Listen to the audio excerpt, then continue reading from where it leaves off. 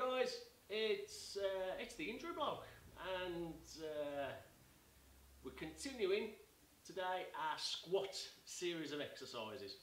This particular exercise is why your running trainers are wrecking your squat technique. Hope you enjoy.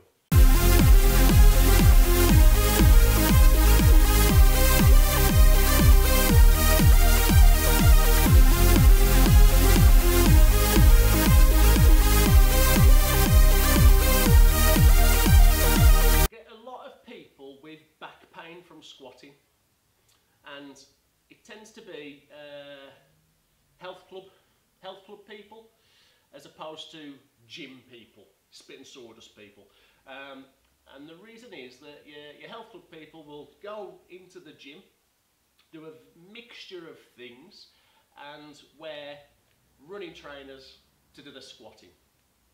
The problem with this is that with running trainers, you get a big cushioned heel, obviously for cushioning the heel as you're striking through running. But when you're doing static floor work, this will actually push you forward. It will actually change your centre of balance and push you forward more onto the forefoot. And if you're doing a normal squat with a bar across your back and this pushing you forward, depending on where your feet are, it's quite easy to create a good morning action as opposed to a squatting action. A good morning is where you're working the back muscles in this duck, I don't know, weird kind of bowing fashion. It's good exercise,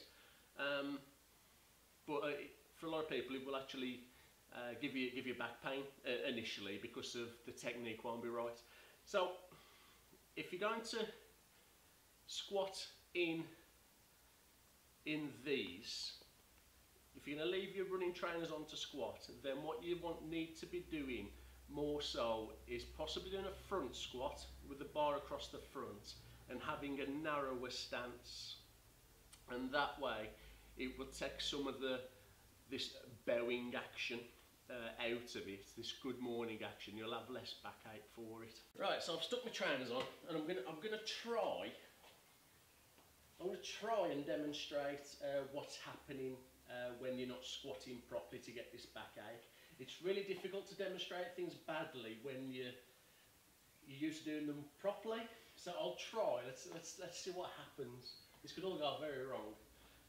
So typically. So these trainers are going to be pushing me more onto the forefoot, which I can feel already because they're quite cushioned. It's pushing me more onto the forefoot.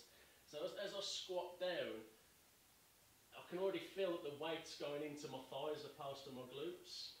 And then as I'm coming back up, what you might see is there's this action going on. This is a good morning. This loads the lower back massively. So as I'm squatting, rather than my chest staying up nice and tall, so I'm starting to fold. I can feel that I'm folding in the middle. So as I'm pushing up, I'm actually creating this extension action. About this extension through the lower back. I'm stopping there because otherwise I'm going to end up with backache and nobody to fix me. So what you need to do really is take your trainers off if you're going to be doing that exercise, or as with the previous video, use some of these discs.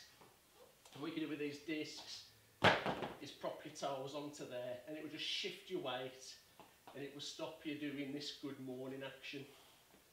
As I said, good mornings are a good exercise to do, but they take a lot of practice to get right, and it will, if you're doing it through squatting, you'll have back pain, and it's not very nice. So give that a try. Hey guys, hope you liked the video.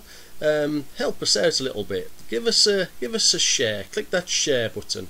If you're getting this, you're getting this content for free. If you enjoy it, there's a little thank you to us. Just click that share button. Help us promote the channel and keep producing this content for you. Cheers guys. Take care.